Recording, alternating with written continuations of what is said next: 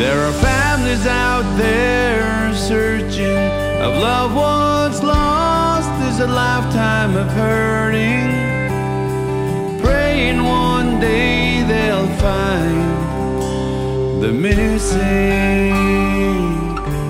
This is a recent and upsetting case about a 5-year-old little boy who was found in a dumpster and was beaten to death by a 15-year-old boy and a grown man.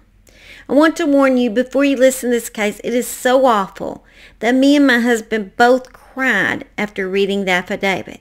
It is heartbreaking and disturbing how evil people can be. So viewer discretion is advised. Hello, my name is Holly. Welcome to the Murder She Shed. This is the place we discuss breaking cases as well as rarely discuss true crime right here in my Murder She Shed. If you would like to hear more of my cases, I usually have a case twice weekly.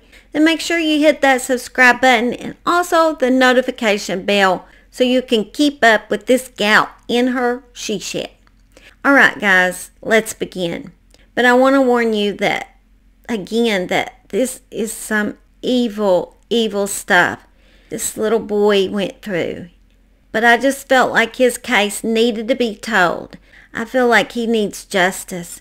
And I feel like word needs to get out what these monsters did to this little baby. And I just want his family and him to find justice in this.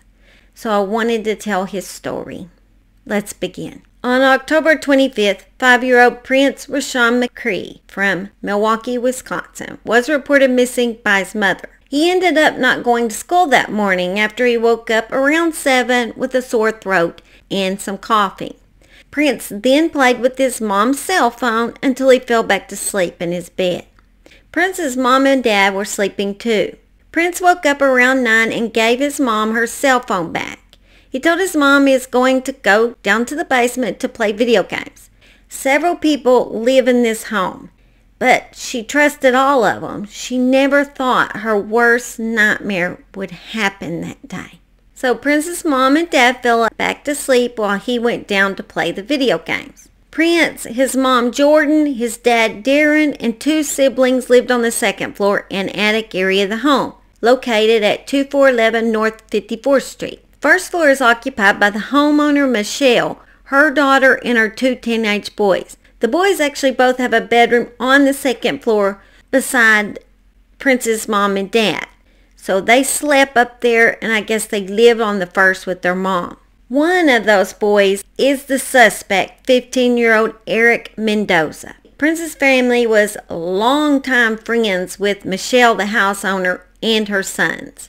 So she trusted them. 27-year-old David PIETURA lived in the basement. David is the other suspect and is a work associate of the homeowner Michelle. At 1, Prince's mother Jordan woke up and was hungry, so she asked to borrow Michelle's car to go get food. 15-year-old ERIK rode with her to get food. After returning home, Jordan went upstairs and woke her husband Darren, and then she walked down to the basement to try to find Prince because they were going to eat. She walked down to the basement and noticed how dark it was. So she flipped on the lights and she seen no one. She walked back upstairs and asked Darren if he had seen Prince, and he said no. She then went to ERIK in his brother's room, where she found David and ERIK's brother playing video games. David told Jordan that he had not seen Prince all day. Not at all. Even though the boy was supposed to come down in the basement and play video games with him, he hadn't seen him, which would turn out to be a complete lie. She began to panic and searched the entire residence. She knew that this was unusual for Prince. He never left the house. He was a good boy that always minded. Jordan, Darren, and Michelle then drove Michelle's car all over the neighborhood looking for Prince. They still did not locate him, so Jordan called the police. After arriving at the house, Jordan escorted the detective inside. When he entered the basement, he noticed blood on the cement floor beside a carpet runner. David noticed what the detective had seen and tried to cover the blood with the carpet runner. That's not guilt. I don't know what is. The officer then asked him why blood was on the floor of the basement where he lived. He said him and ERIK had been roughhousing earlier and it had caused him to have a bloody nose. The officer then noticed a comforter and also a blanket with blood on it in the basement. David was then interviewed, and he claimed the events that day were just a little fuzzy. He said he woke up between 6 to 7 and played video games until 11. Then him and Erik decided to go for a walk and ended up walking to Jacobus Park. I'm not sure how you say that, but a park near the area, which would turn out to be a complete lie. After authorities looked at David's phone, he had been nowhere near the park that day. As David was being interviewed, authorities noticed a large amount of blood on David's right leg. David was arrested, and authorities were able to get a search warrant and brought dogs into the house to search. The dog alerted to the smell of decomp on 3 sweatshirts located at the base of the basement stairs, which later David would be seen on surveillance video wearing that same sweatshirt and carrying a garbage bag. Then, on October 26th, the morning after David had been arrested, he was questioned again and stated Prince is not alive. He then told authorities Prince's body could be found behind a bar in a dumpster. He at first told a couple of different stories where he said that he had no involvement with Prince's death and that 15-year-old ERIK had been the only one who had murdered the 5-year-old little boy. And later, he finally told the truth. And the truth is a complete nightmare. And this is where the warning definitely needs to be brought into this story. Because I want to tell you, my heart broke for his parents. My heart broke for this little boy. This is the most heartbreaking story. I don't even know, there's no words to describe how they could feel. I honestly probably shouldn't say this, but they wouldn't end up in prison because, well, let's just say they would never make it to prison. I'll leave it at that, if that been my little boy. Now, here's the story of what happened to little Prince. While David and ERIK were in the basement playing video games, Prince came down to the basement. ERIK in the past had discussed that he would like to kill the little boy. ERIK began choking Prince, and during the process, David left the room briefly. When he returned, ERIK was still choking Prince, and David did not even try to stop it from happening. He didn't care. After Prince became motionless, and David thought he might be deceased, he then told ERIK, "We have to clean up." They then bound Prince's arms and legs with duct tape. They put a rag in his little mouth and then taped it in order to quiet Prince's screams just in case he was not deceased, which he wasn't, because Prince began to regain consciousness. And so David struck Prince with his fist repeatedly, which he said was to quiet him. When that didn't work, ERIK stomped on his little head several times. Prince continued to whimper, so David grabbed a 30-pound dumbbell from his bedroom and dropped it on Prince's head.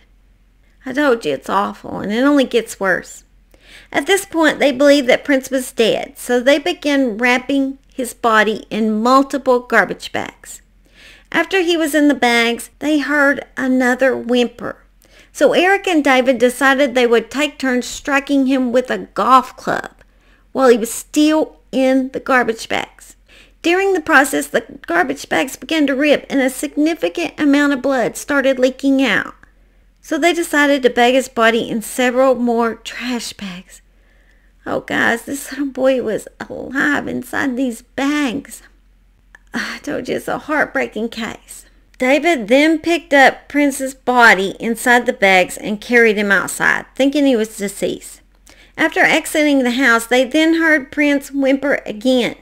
They laid the bag on the ground, and David grabbed a concrete pedestal for a bird bath and dropped it on Prince's head twice.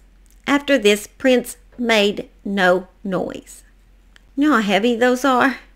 Picking those things up, they're so heavy. And they dropped it on this little boy's head. This little boy was tortured, just tortured to death for no reason at all. This is when authorities would find surveillance video of ERIK and David carrying Prince's little body inside of those trash bags, walking down the sidewalk, and finally dumping it in a dumpster located behind the bar. They made sure the garbage bags containing Prince's body were covered by other garbage inside the dumpster. Upon returning to the residence, ERIK cleaned the scene by using soap and water and a rag to clean the blood off the basement floor. Luckily, these monsters didn't get away with this because they did not clean the basement good. And so this cop was observant enough to see the blood that was on the floor. David originally wanted to walk to a trail that leads to a sewer line where he wanted to dump his body, but he said Prince's body was too heavy. ERIK, while interviewed, admitted wanting to kill someone and had made several other stabbing attempts on random people that he had just passed by on the street. It's just pure evil. On October 23rd, he had stabbed 3 people throughout the day. He said after each stabbing, he just felt a rush. He also said he stabbed these people because he had nothing better to do. Near 42nd North, he ran up behind a man and stabbed him in the back. At 35th and Center, he stabbed a man in the shoulder from behind. Then he stabbed a woman in the back of the neck at a bus stop near Center and Sherman. They all lived. But when asked what he would say to his stabbing victims, he told authorities he would say, "Sorry, but you are alive." Prince's little body was found in that trash dumpster with injuries to his body from head to toe. His skull had been fractured and his cause of death was ruled as multiple blunt force injuries. This little boy was killed just because a 15-year-old boy felt the urge to kill. And I believe the 27-year-old killed just because he was tired of Prince interrupting his video game playing. He stated during the interview that he was tired of feeling obligated to watch and entertain Prince. David PIETURA could face 2 life sentences plus 12.5 years in prison and a fine of $25,000. ERIK Mendoza was charged as an adult, thank God, and he faces 3 additional counts of reckless use of a dangerous weapon endangering safety. He could face 2 life sentences plus 65 years in prison and a fine of $100,000. Prince's mom's cousin created a GoFundMe account to raise money to provide Prince with a funeral and headstone that he so very much deserves, and to help his mom and dad with whatever they may need during this difficult time. I'm going to leave the GoFundMe account in the comments below. Prince Rashon Mccree was such a happy little boy who loved his brother and sister very much. He just started kindergarten this fall, and he also just lost his 2nd baby tooth. Prince loved Transformers, Spider-Man, Fortnite, Roblox, school learning, and Baby Shark when he was younger. I hate that such evil resides in this world, and this handsome little guy lost his life because of it. Rest in peace, precious Prince. You're now in heaven with our heavenly King. And guys, I told you this case was extremely heartbreaking. And I can imagine what the family's going through right now. And I just pray for the family and the loved ones of this little boy and his little siblings that have to be explained to that the brother is dead. These guys were just pure monsters. There's no other words for it, just pure monsters. And I do pray that they find the justice they so deserve. And because this case was so sad, I couldn't even find myself to make bloopers. And you know, I always try to make the bloopers to cheer y'all up, but I couldn't even cheer myself up after I discussed this case and researched it. It was just too hard. So I'm just going to wish y'all a good weekend. It's almost there. And I love y'all. And make sure and come back and see me at the Murder She Shed. Have a great, blessed weekend. Go out and be a blessing to others. I love y'all. Bye. I've been waiting on you to come home. I've been calling you on the phone. I was getting worried, my heart beating fast, thinking you were in trouble as each hour passed.